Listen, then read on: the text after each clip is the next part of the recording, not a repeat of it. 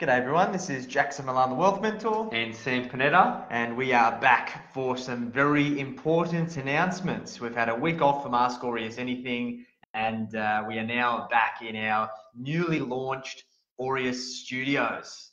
It's very, very exciting. My dreams have come to reality. and my nightmares have come to reality.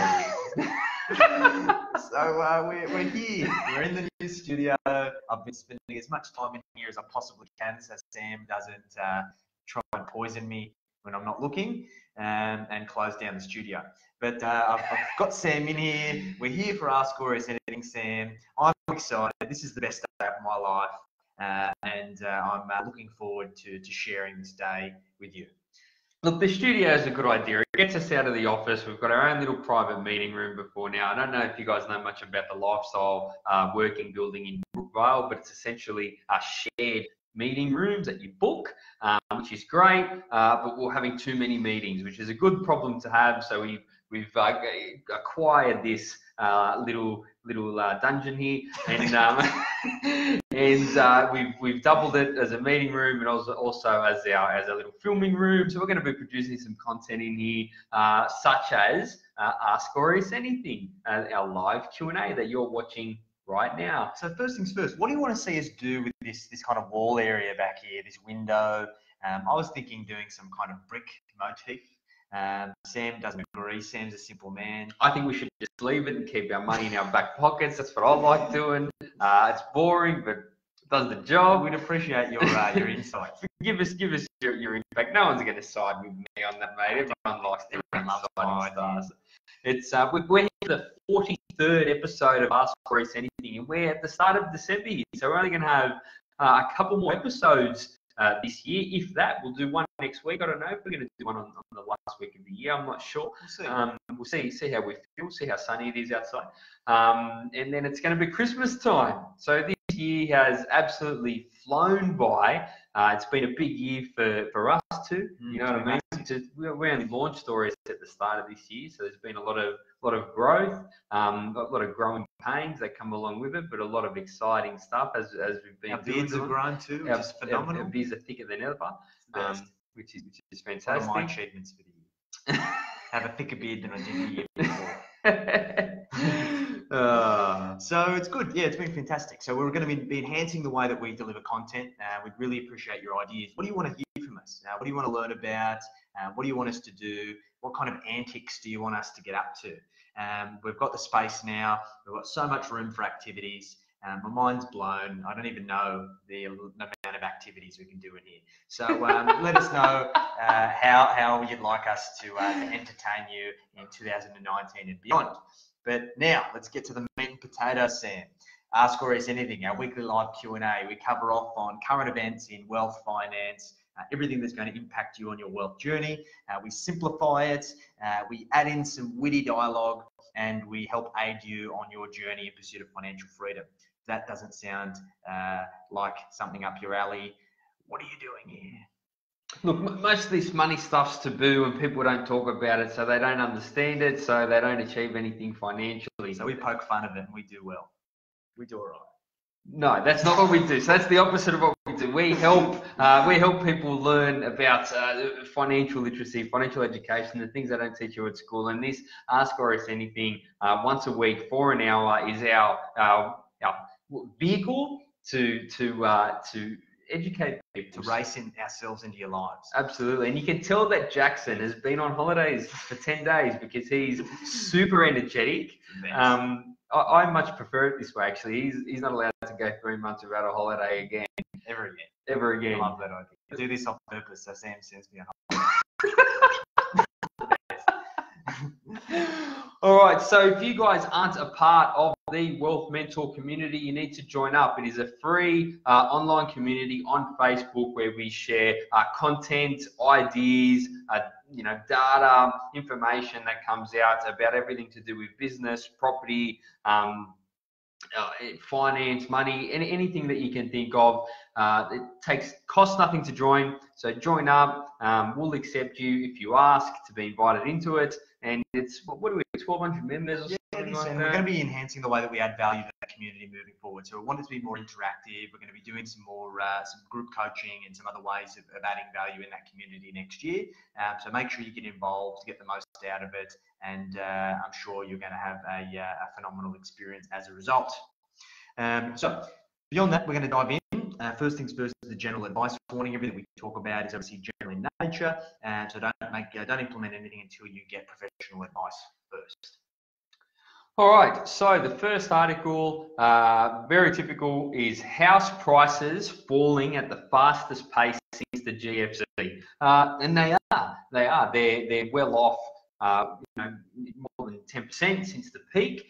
They're off in Sydney more than 1% just in the past month, and that's a lot because then you annualize that, that's 12% in 12 months, and we've been going for a little bit over 12 months now, so it's picking up. So the pace of how far property prices are dropping is increasing. So it's getting more violent as time goes on. And for anyone who follows property markets, if you're looking in Sydney, in your local area, you are seeing some really steep discounts that have not been available for years. You're seeing some properties sell at what they would have sold at in 2016 or even 2015. So there's some very, very good deals to be secured by those who can get the finance and who can afford to buy these properties.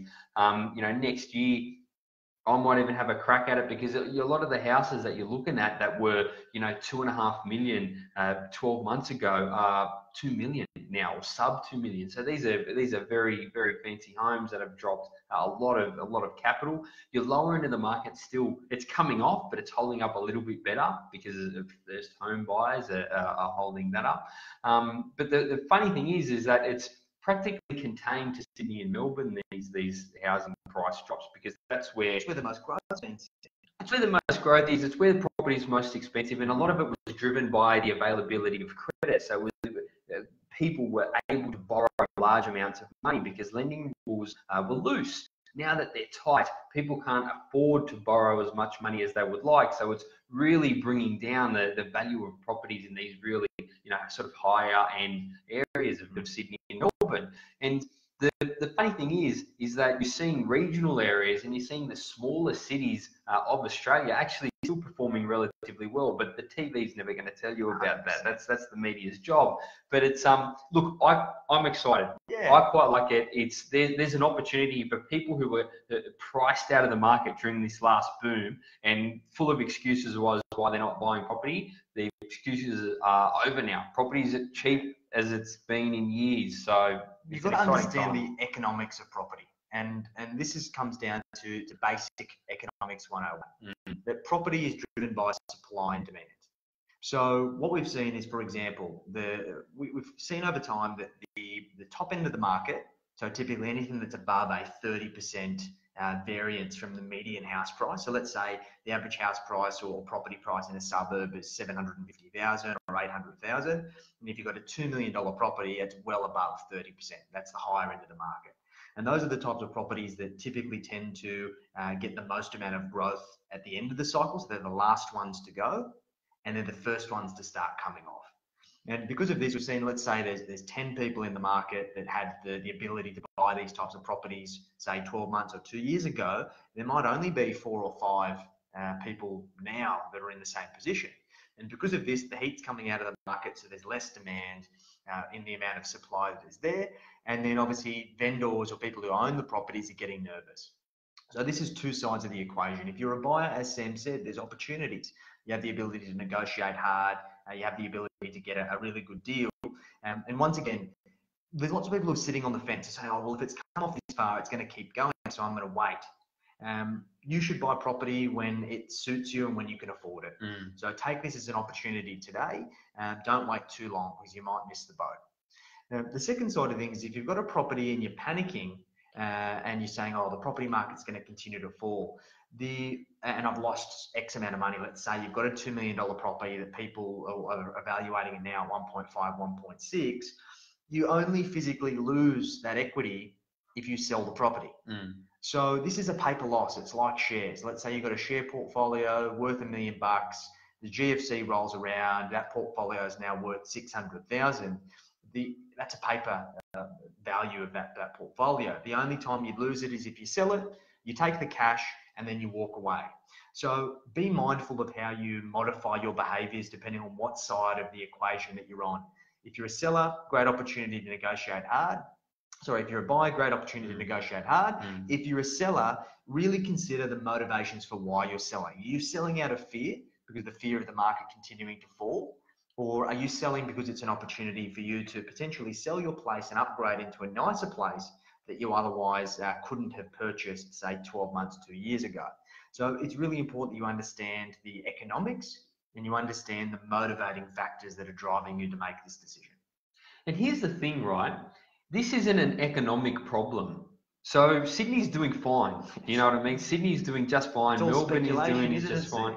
Well, it is speculation to a certain degree, but it's finance and the availability of finance. So this correction has really been driven by the powers that be, the regulators clamping down on the banks squeezing up, not lending as much, and people just cannot borrow the same amounts that they could have borrowed 12, 24, 36 months ago. Now, the thing is, a lot of these people are doing better today than they were 1, 2, or 3 years ago. So it's not that people aren't doing well. You know, if you're in Sydney, it's a bustling, growing city. There's a lot going on, and it's just, you know. So I don't want people to feel scared that there's some sort of economic crash happening, because that's not the case. Yeah, exactly right. So make sure you get educated. Don't listen to the media. Take what they say with a grain of salt. There's plenty of high quality educational resources out there like CoreLogix and a number of big economic houses like Biz Shrapnel and a number of other economists and factual information groups that can help you make better decisions around your property. It's just all about getting educated, learning about the market, and even if you're not ready to buy right now, use this time in the market as a way to learn from experience. As the old saying goes, if you don't learn from history, you're bound to repeat it. So just learn from the history. We should be grateful for these opportunities, even if we're not leveraging them, because it gives us an opportunity to learn in a market condition that most of us pretty much haven't experienced. No, well, that's since GFC, so it's been 10 years. A lot of people who are 30 years old today probably didn't care about property when they were 20, so they haven't paid any attention to this stuff. And even in saying that, they're using the GFC as a kind of a benchmark. At the GFC was actually the end of the kind of period in which Sydney and Melbourne property had sat flat. And it was essentially from 2007, 2008 where the market actually started taking off because they were cutting interest rates, stimulating the economy. It's probably not a great benchmark. Once again, this is how the media manipulates data and information in order to scare you and sell papers. So once again, by having that piece of knowledge of knowing that the market had actually already sat flat for about 5 years since 2003 and was actually ready to go again, it's not a great benchmark to base your decisions upon. So get educated, learn more about the property markets, make decisions that are going to be best for you in your particular situation. And here's the thing, right? Here's the thing. I know we talk a lot about this, but this is an opportunity. This might be one of the best buying opportunities that people see again. Do you know what I mean? And when the market goes, when it starts going up, it's going to go. It's going to go. So the biggest mistake here is that if you're in a position to accumulate property at this phase of the market and you don't do it just because you're waiting for property prices to go up or you're scared or something like that, that's a mistake. Do you know what I mean? Because before you know it, by the time the media is reporting that property markets are doing well, they're on their way. The horses bolted, and you're going to be competing with all the bidders again. You're going to be competing with all the cashed up buyers, and you're back no different to the race that you were in a couple of years ago with Sydney markets going nuts. 100%. So what do you guys think about all this news that's coming out about the downturn in the property market?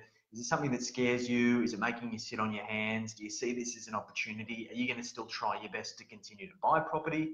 We'd appreciate your thoughts. Let us know what you think. Excellent stuff. Hello, Nonnu and Nonna. They're here. Thanks for joining us. Hello. All right. So next one. Now, Nine reveals 92 redundancies in wake of the Fairfax Media merger. So Nine Entertainment will make more than 90 employees redundant as it pursues efficiencies following the $3 billion merger with Fairfax Media. Now, this is extremely common. When we look at big business and any merger and acquisition that takes place, the typical reason why people go to or businesses consider doing a merger is on the basic premise that working together is better than working against each other. Each respective business has gone through a due diligence process where they've considered each of their respective strengths and weaknesses, and they've come to a decision that working together as a collective group is going to be in the best interests of that collective group. Now, typically speaking, obviously, Fairfax has acquired Nine Entertainment. It's going to build it into their existing business, keeping in mind that Fairfax has owned all of the big papers, all these things. Traditional news is transitioning to digital. So being able to buy an entertainment company with as much scope and reach the Nine network has makes sense. Now, typically speaking, when you make an acquisition of a big business, and there's another example we're going to talk about later, you either pay a premium for it because there is essentially tangible or intangible value that you're acquiring, or you buy it at a discount.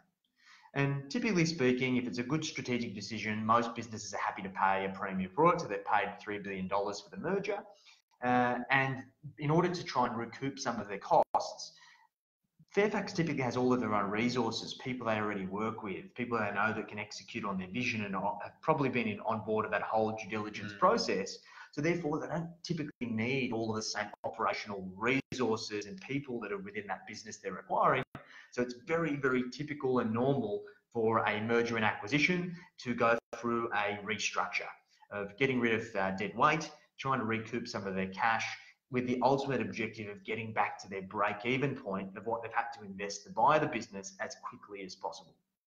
It sometimes seems cold, and obviously this is something that some news has come out prior to Christmas.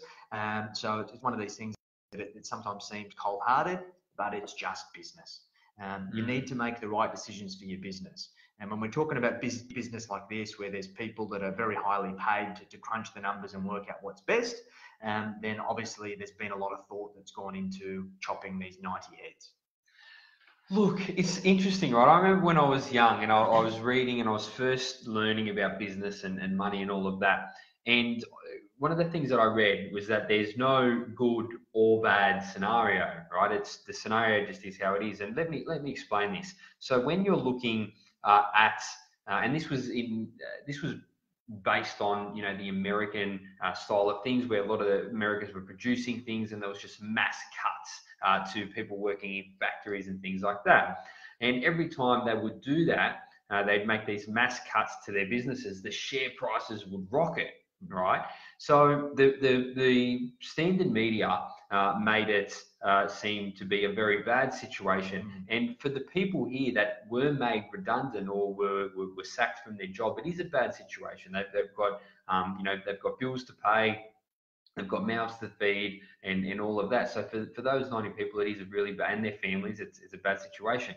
But the reason when there's this mass cutting of staff, that the share prices go up, because on the flip side, it's actually good for the business, and it's good for the health of the business long term. So depending on your viewpoint, it's either a very negative situation or it's a very positive.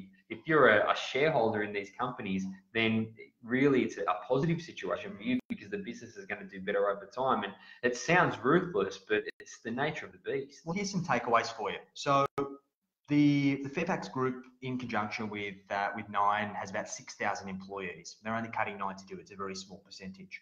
If we look at, for example, GM, General Motors in the US, they've proposed a restructure where they're going to be making 50,000 people as part of their workforce redundant. That's equivalent to the entire workforce of CBA Bank. Now, so let's talk about this from two perspectives. Let's talk about this from a business owner's perspective. As a business owner, you need to drive your business and get the right resources and people involved to execute on your vision. But when you go through your startup phase, your growth phase, and you start to get to maturity, you may not need the same level of workforce that you once had. So a restructure can actually help you add a substantial amount of value to your business. On the flip side, as an employee, if you're in a big business and there's a restructure that happens, or there's a merger and acquisition that's on the cards or that's been finalised, be mindful that you should be on the offensive.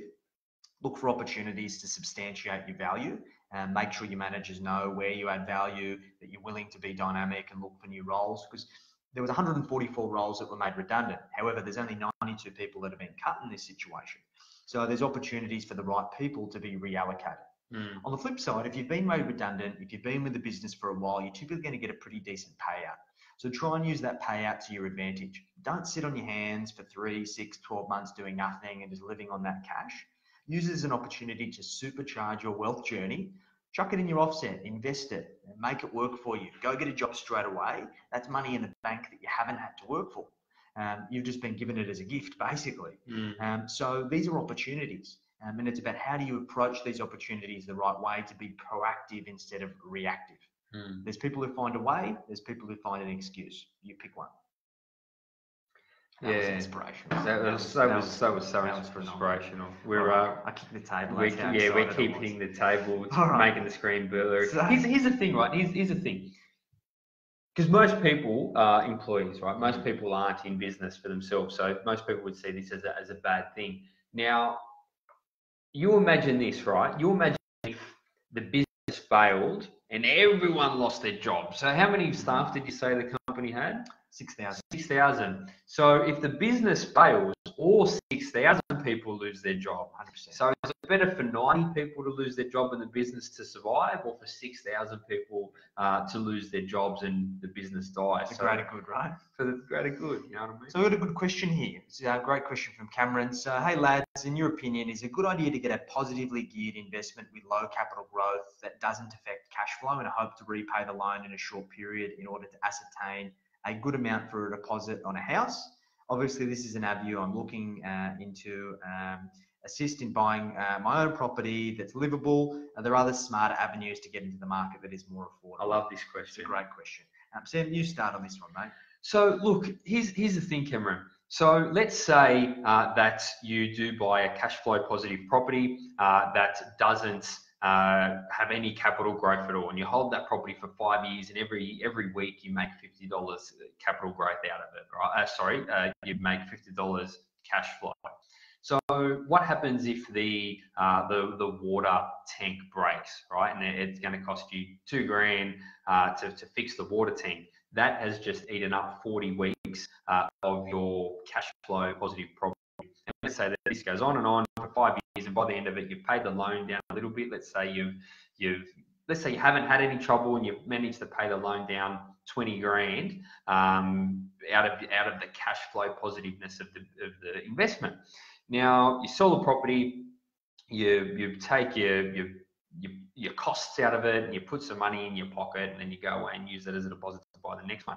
Now you need to think that hasn't really served you very well. Now, if you were to buy a high capital growth property and it goes up in, let's say you make a $20,000 loss over the 5 years out of the cash flow, but the thing's gone up $100,000, then you're still $80,000 ahead. And it's one of these things that it's very hard to get ahead by small amounts of money. It's very hard to get ahead by $20 a week or $50 a week or things like that. In order to get ahead, you need to play with bigger numbers and you need to play bigger. And that's why most property investors will go for the capital growth, because they know that over long periods of time, that's where the money's made. Yeah, here's the thing, Cameron. The issue with property is that you're already behind as soon as you buy the property by at least 4 or 5%. Because you've got about 4% in stamp duty. So let's assume you buy a $500,000 property, you're going to pay $20,000 to the government straight away. Now, if you're a first home buyer, you could get some concessions, but if it is an investment, you're not going to get anything. So let's assume it is an investment, you're $20,000 behind. If you're only going to be making that $50 a week, how long is it going to take you to hit your break-even point? So when you sell the property, you're probably actually going to be in a worse position after agents' fees, after stamp duty than what you started with. So if you're looking for ways to expedite your way of getting to your home, you need to define the home goal first. What do you need to spend as a minimum viable strategy to buy a property that is not just going to be scraping in, that's going to serve you for the medium to long term? So once we do that, then we reverse engineer it.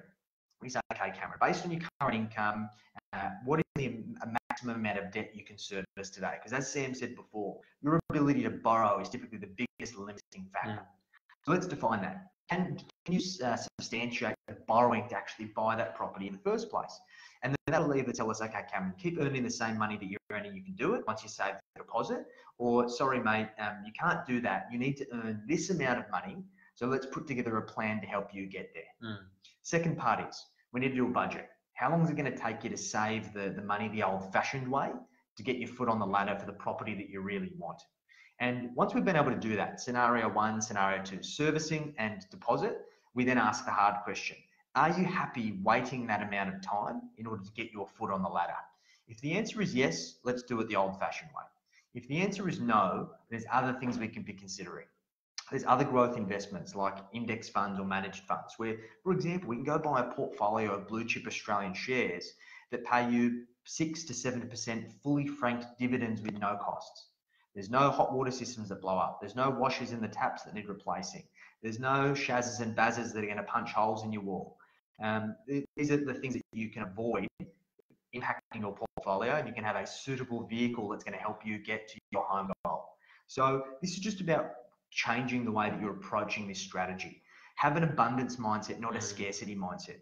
Most people do the most damage because of the fear of missing out. They're trying to find the easiest and the most viable option for them to get a foot on the ladder, feeling like it's going to help them get to where they need to go faster. But in most cases, it actually does more harm than good. So what I'd advocate, mate, let's take up a time to have a bit of a conversation and kind of walk you through this and essentially just kind of work out a bit of a plan of attack. So at least then you've got a bit of a framework, a roadmap to support you in what you're trying to do. I'm going to give you a real life example, Cameron. I'm going to give you a real life example. So back when I was 18, I bought my first property. I was looking for a property around 300,000, right? And I was looking at a unit in Manly Vale, so on the northern beaches of Sydney, for about 300,000. That would rent for about $200 a week, okay? And I was also looking at houses in regional areas of Australia for about 300,000 that would rent for about $250 a week. All right, so it had a higher rental yield. All right, it had a higher rental yield at the time by buying the regional property than by buying the city property. All right, the high capital growth property. So fast forward 12 years to 30 years of age. Now that regional property is still worth around 300,000. So it hasn't gone up in value very much because there hasn't been a demand in that area. It's 12 years older, so it's an older house now, and the rent is still around $250 a week. Okay, so that would have been a very poor investment. Like I didn't do it. But on the flip side, the Manly Vale is probably now worth growth. And the rent now is well over $600 a week. All right, so it's now more than double what that other regional property is. So now, after investing for 12 years and being in that one property, where's the best cash flow going to come from? It's come from the capital growth property, because as the value of the property goes up, even if the rental yield stays the same, it drags the amount you get rent up. And I've owned that property for 12 years and I've been able to increase the rent every year for 12 years on that property. And a regional cash flow property, you can't do that. There's not enough demand for it. And that's, that's where the magic happens. This is the economics of property, mate. So it's just about understanding all the different avenues. And yeah, as I said, we can have a bit of a yarn about better ways for you to approach this so you can get your foot on that ladder. Absolutely. Hopefully that's of value, mate. Thanks for the question, mate. Cool. That's good. That's a good one. All right. So next, I love this.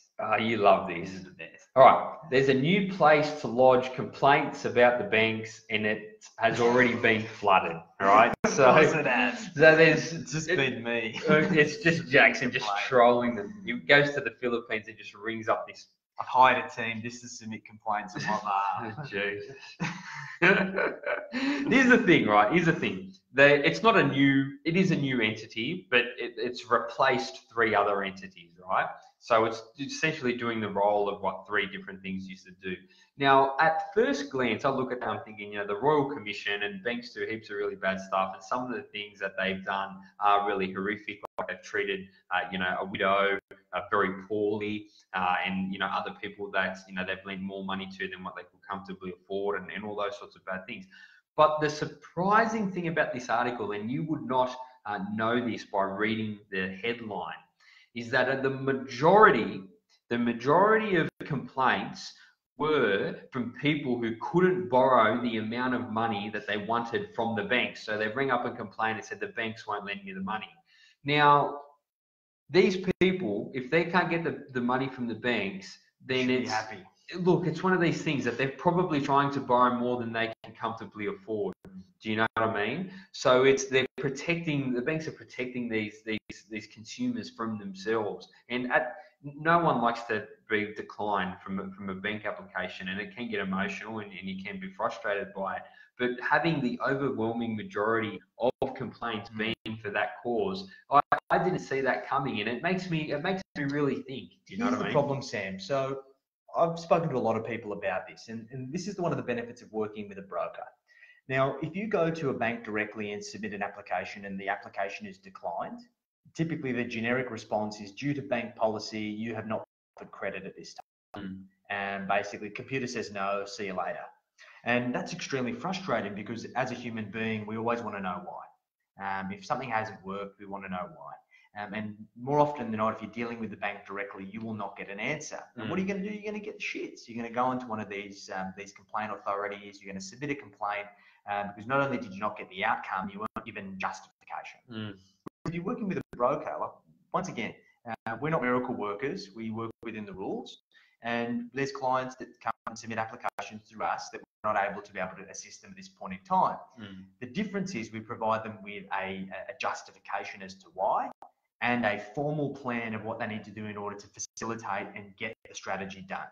So, for example, Mr. and Mrs. Client, you weren't able to secure the finance to be able to buy your first home. The reason for it is that you don't have enough of a deposit. So your current borrowing capacity is X.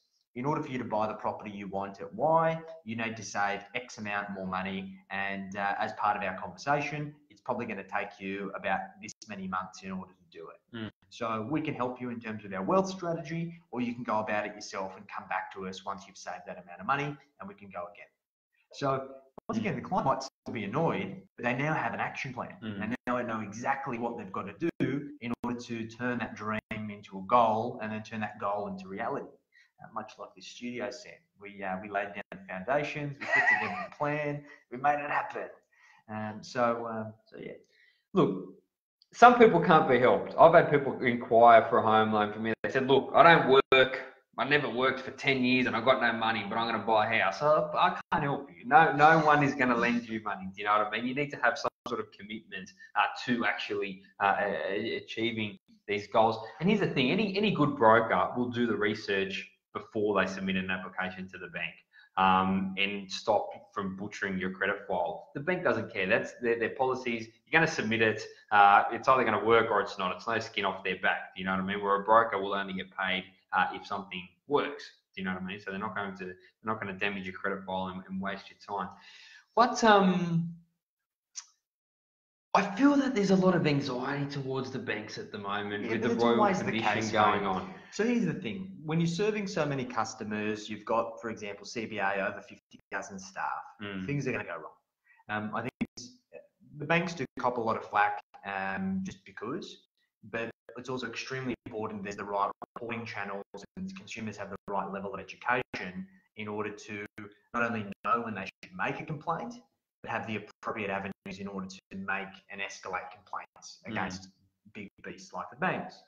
So I'm happy these kind of complaints are happening, even if they are for sometimes unjustified reasons, because it helps give us the opportunity to educate the consumers, which, to be frank, the banks aren't doing. The banks are just doing the transactions, doing what they've always done, and kind of leaving everyone in their wake. And once again, it's a double-edged sword. We just got to be mindful that there's going to be both sides to the equation.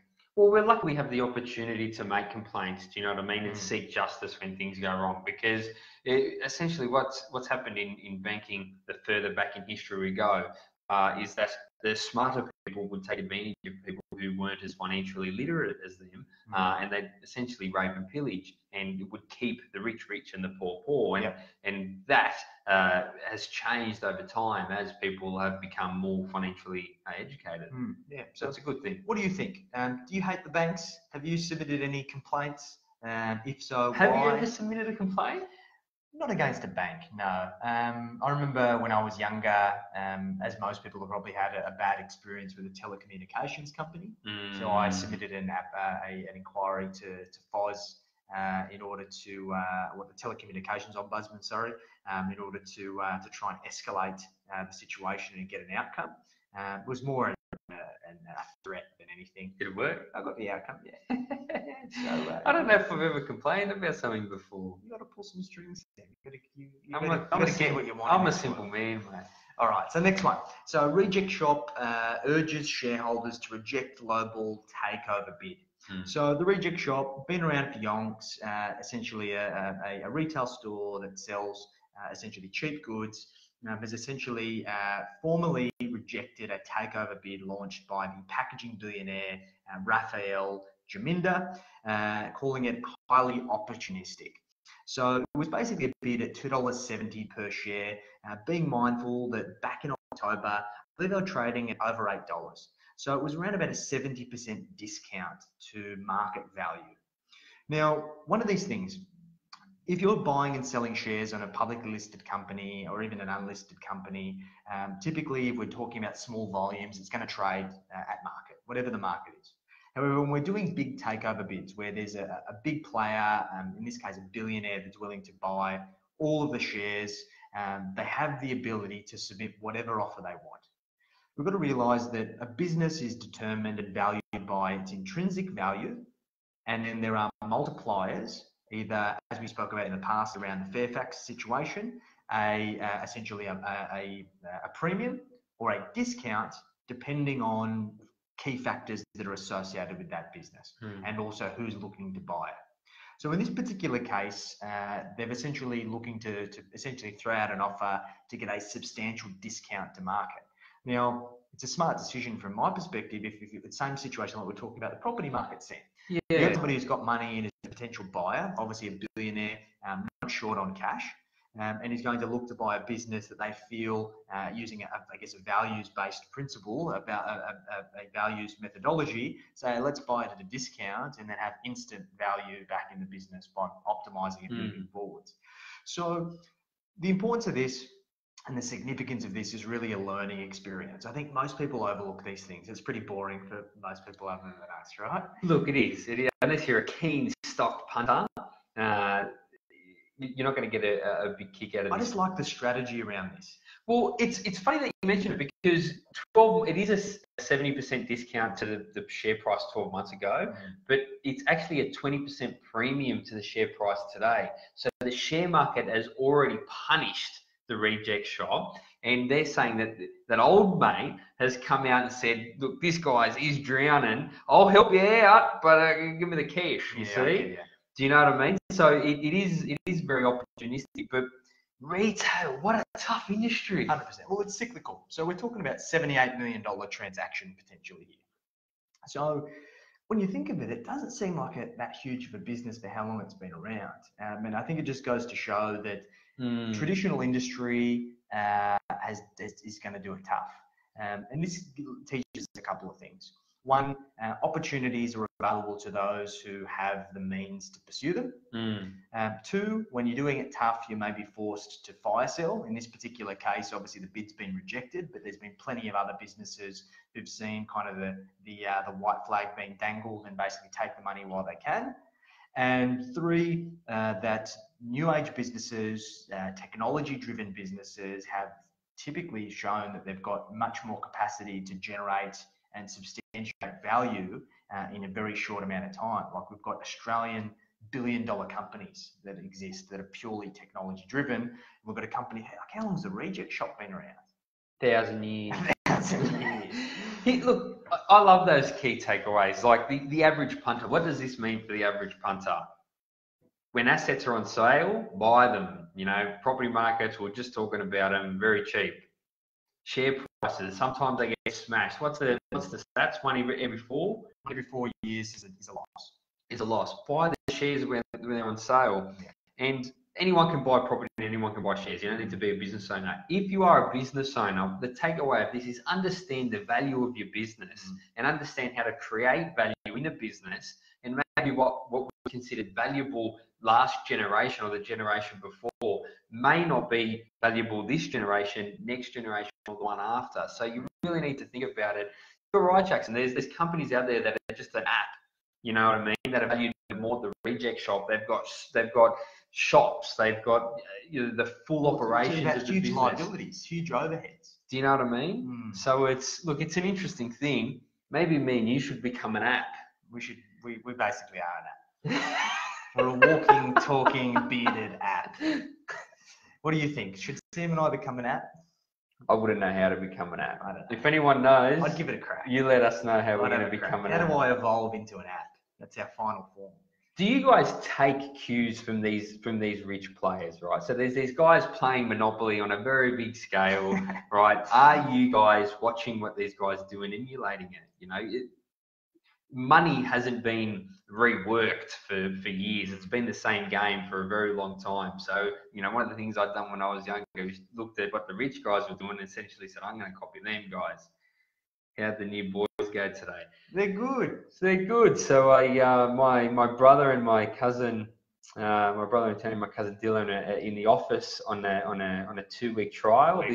This week, next week. They're doing push-ups. They're doing burpees. They're doing all the hard stuff to see if they like it.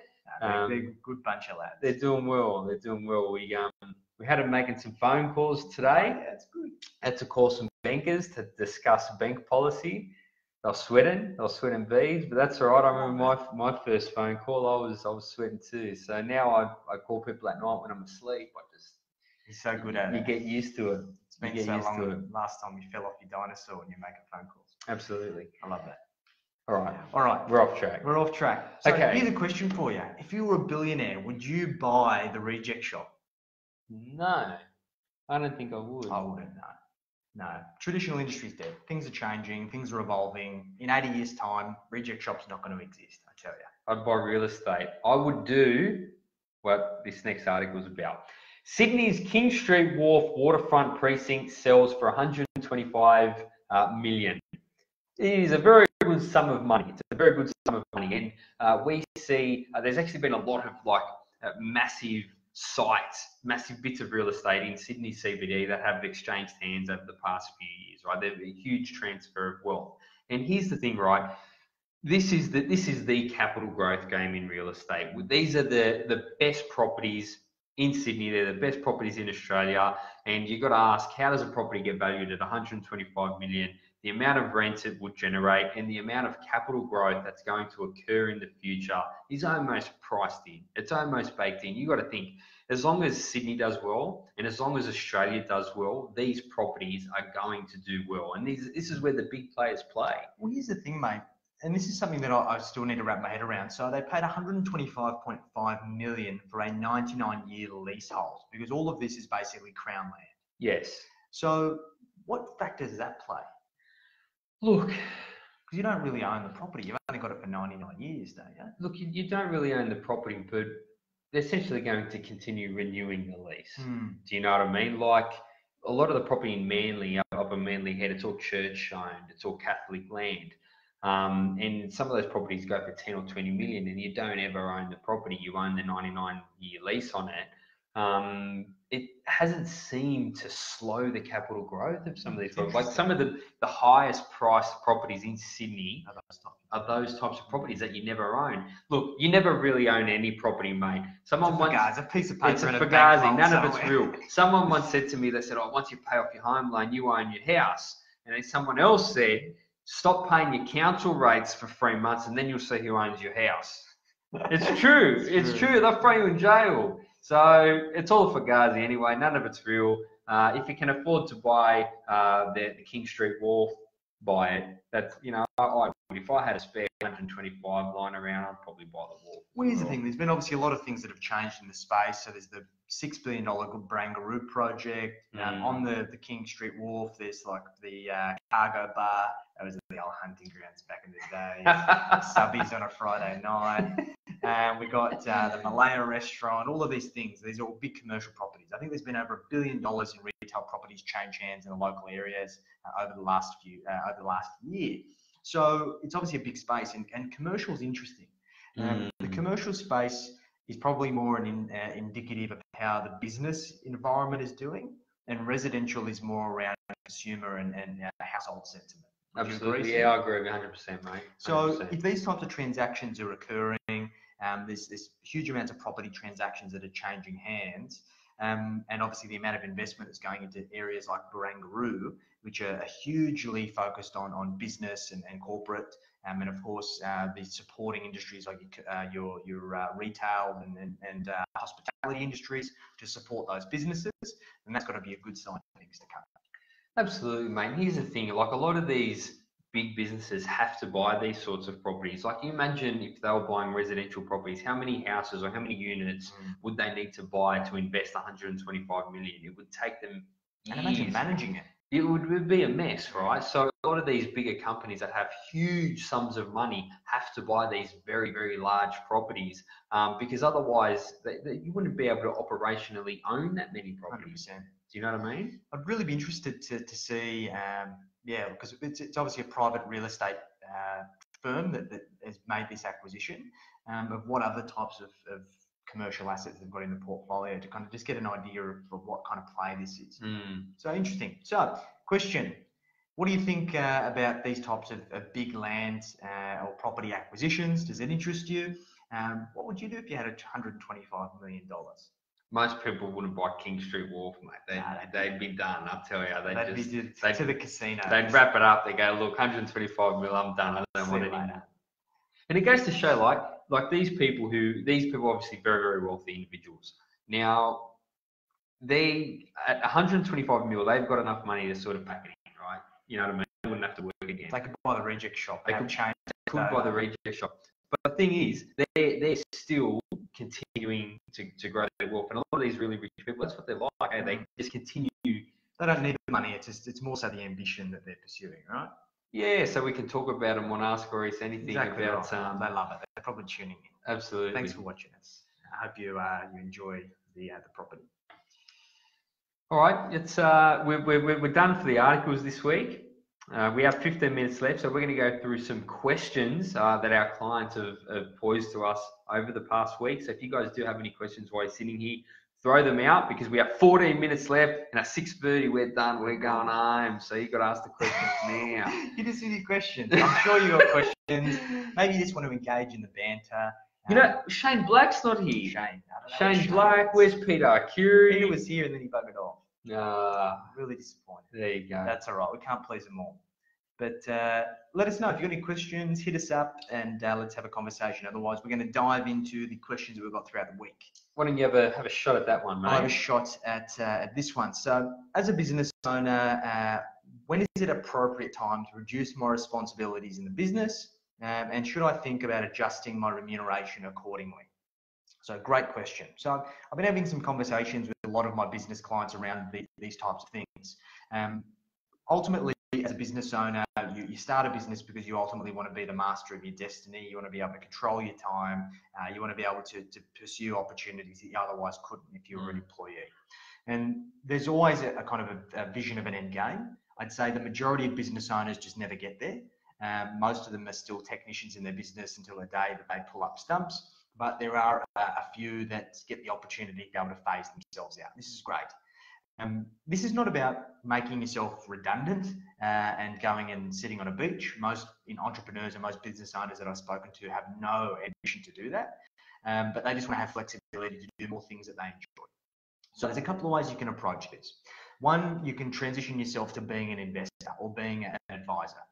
Now, typically speaking, you need to be able to replace yourself in the business, get a managing director, get a general manager, get somebody into the business that understands the business inherently, has the ability to assume your position, and is typically going to take some of the remuneration or have a package that's going to be essentially rewarding them for that effort and expertise that needs to be exercised.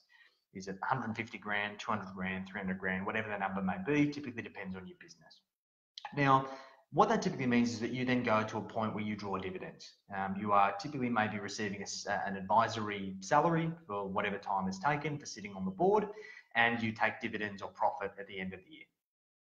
The other way, and I guess depending on the size of your business, and typically speaking, let's assume you've got a really phenomenal business, you're making 20% or 30% profits. Depending on how much you earn, do the numbers. If you're making 20% profit, so let's assume you've got $1 million business and you make 20 grand a year profit, after you pay your taxes, is that enough for you to live the lifestyle you desire? And what happens if you have a bad year in the company? Is that going to affect your ability to live the lifestyle you want? Because obviously that's a variable income. You only get paid if the business is profitable. So you really need to consider that. The other way is about adjusting your duties. So can you become some way of a passive CEO, where you drive strategy, you drive the direction of the business, you work on the business, and continuing to drive it and move it forwards, and then continue to take a salary and of course get the dividends at the end of the day. So that would be the way that I'd prefer to approach it if it were me, because once again, your business needs to be in a very particular position to be able to just survive on the dividends from that business. And we're talking about a timing. If this is a question that's coming up now, I'd expect there's probably something on the horizon in the short to medium term that you're working towards. So you may not be willing to wait long enough to get your business in a position where you could just live off the profit. What do you think, Sam? I think you need to segregate yourself as an employee working in the business and an owner of the business. So I think being an owner of a business, you should be entitled to the dividends and the profits. And I think that as an employee of the business, you should be remunerated for the amount of work and value that you add to the business. So you need to think if you pay yourself a $200,000 a year salary, and then you've decided you're not going to work anymore, but you're still going to pay yourself a 200 grand a year salary, would you pay someone else 200 grand a year to do that job that you're doing? If the answer is no, then you don't deserve the 200 grand. If the business is making 200 grand a year in profit, and the whole show runs itself, and you want to take your 200 grand and go sit on the beach, take your 200 grand and go sit on the beach. So you need to differentiate between yourself as an employee and yourself as an investor. And it's tricky. That's like the dreamland for business owners. Do you know what I mean? That's what people are striving towards. It's what they want to achieve. 99% of business owners never achieve it, but you have to work towards it. 100%. You have to work towards it. And look, one of our mentors, Dale Beaumont, he takes 4 months off a year, where his business actually grows in his absence. So he takes 4 months off a year, completely disconnected from the business, but really still enjoys being in it and doing what he does every day for the time that he's there. But he's got the ability to spend that much time out. I think for most business owners, you want to be connected to your business and obviously still have that passion and be able to have something that you're working on that gives you fulfillment and gives you purpose. But then having 4 months where you can do whatever you want, wow, that's pretty cool. That's enough. For me, that's enough. 2 months on, 1 month off. I think he was saying that the 2 months on he works hard. Yeah. And the 1 month on, I think he was saying he does an hour a day on his laptop, nowhere in Australia. He's overseas, traveling. But look, if you can do that as a business owner, if you can achieve that, then that is a phenomenal result. I don't know if any business owner who is that ambitious can go really, really hard, grow the business, and then just pull up stumps. Do you know what I mean? It's not in your nature. There's always going to be something that you're going to be pursuing. You're going to be a side hustle or something. Yeah. Absolutely. So, look, yeah, when is it appropriate? Depends. When the numbers are justified, I'd say. Yeah. Because obviously you don't want your business to burn to crash into the ground and you come back to nothing. And there's nothing there. The business is gone. The business is gone. And all that hard work for nothing. It makes me cringe. All right, over to you, Sam. All right, so this is one that I've got a little bit of lately, and it's hugely concerning for me. So the question I got was, I bought an off-the-plan property and I can't get finance. What should I do? You need to minimize damage at this point. So first of all, if your bank has said to you that, sorry, they can't do it, you need extinguish all options. All right, so you need to go speak to a broker who has access, not a broker that's got access to 4 banks. You need to go speak to a broker who's got access to 60 different products or more, or lenders or more, to see if there is a solution. Because if you can't settle the property of your deposit, and then if the property is falling in value and it's unsold, you could be up for the difference as well, and you're going to be in a little bit of trouble. So let's say you bought a $500,000 property, you put a 10% deposit, that's 50 grand, and let's say the vendor then went and sold that property for 400 grand, so 100 grand less than you were going to pay for it. You could be up for that 100 grand as well, so you could be down 150 grand. And for some people, most people, that would ruin them. That would send you broke. So it's one of these things off the plan. It was great when the markets were going up. Now that markets are coming off and lending's tight, it's always been an area that I've been really cautious about being involved in, and I'm still cautious, and I probably always will be cautious about off the plan, because maybe every 2 out of 10 can't settle, but that's 2 people out of every 10 that are just burnt, like really bad. I'm working with a client at the moment. He's not going to be able to secure finance, and he's already made the decision to pull out of the purchase, and he's been saving up for this deposit for years.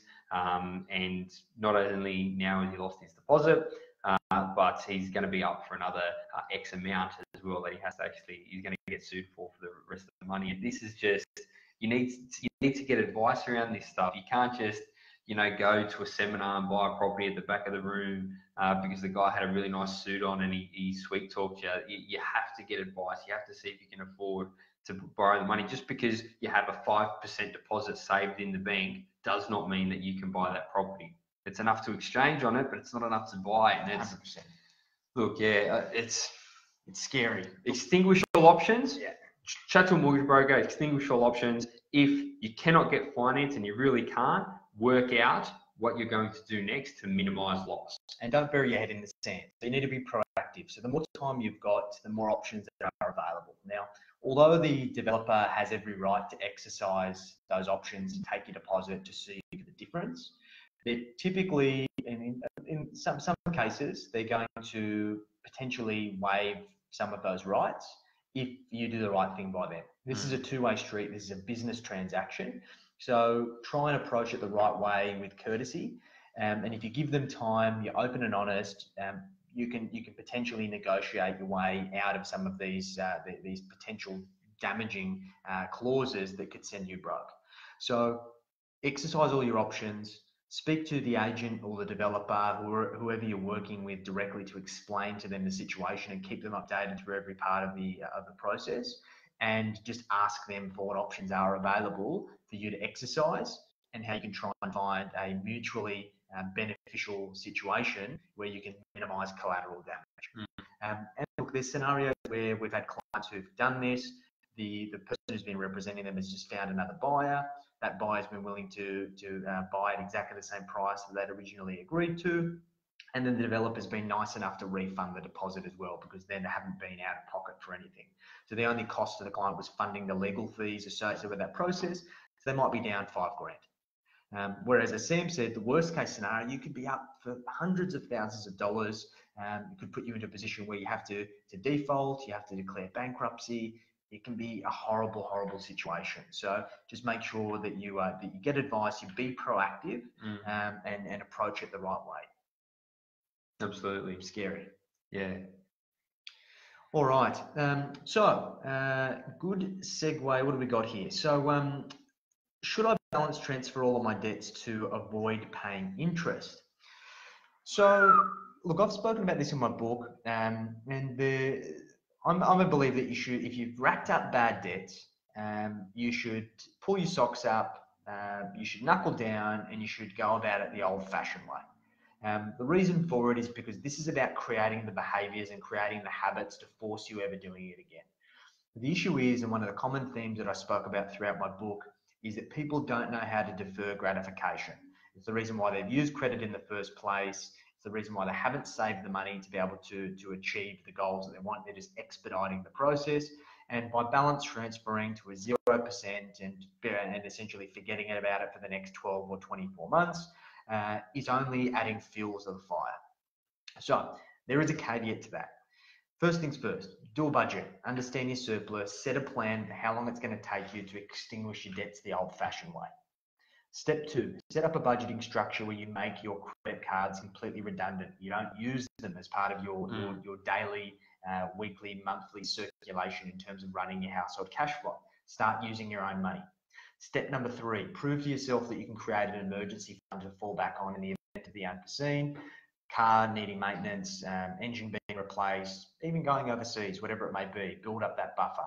And then once you've been able to prove those 3 things, then you can potentially look at expediting the process of cutting up the card, doing the balance transfer, cutting up that card, and then converting all of that additional surplus to smashing it down as quickly as you possibly can, ensuring that you continue to follow steps 1, 2, and 3. Only in this situation will I advocate it, and any clients that we speak to about this have to prove that they can walk before they can run. It's not going to be a go-to strategy because once again, we need to modify these behaviours to break the habit because too many people just are essentially working on borrowed money. They spend more than they earn, and if you spend more than you earn, you will always struggle. You will always struggle. So it's 100%. One of the core things that we look at is cash flow management and nailing that. That's step 1A. That's the building 100%. blocks. You've got to have the behaviour, and it's about setting up the right structure. I've worked with over 1,000 clients and implemented our proprietary budgeting structure that's changed the lives of these people. That's helped us get to a point where we've been able to help our clients build over $1 billion in wealth. And all of it comes down to cash flow. It's about how do you convert your earned income into income generating assets and compounding assets that work while you sleep. So that's good. I can't add anything to that. That's you need to watch the replay if you want to answer that question. Just listen to that again because listen to it on permanent repeat. Yeah, all the time. We'll make a CD out of it. Be a bestseller. It'll be a cassette. We'll put some Christmas jingles in the background. We'll sell it for Christmas. I love that. It's the best. I'll put it on an app. It'd be great.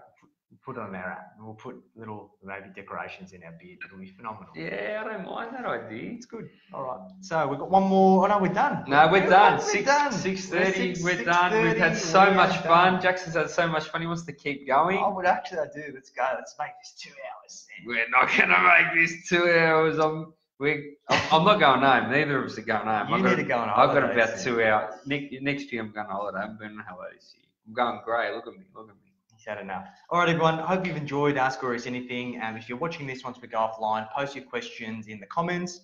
Otherwise, we will see you same place, same time next week for Ask Aureus Anything. Thank you very much, guys. Catch you later.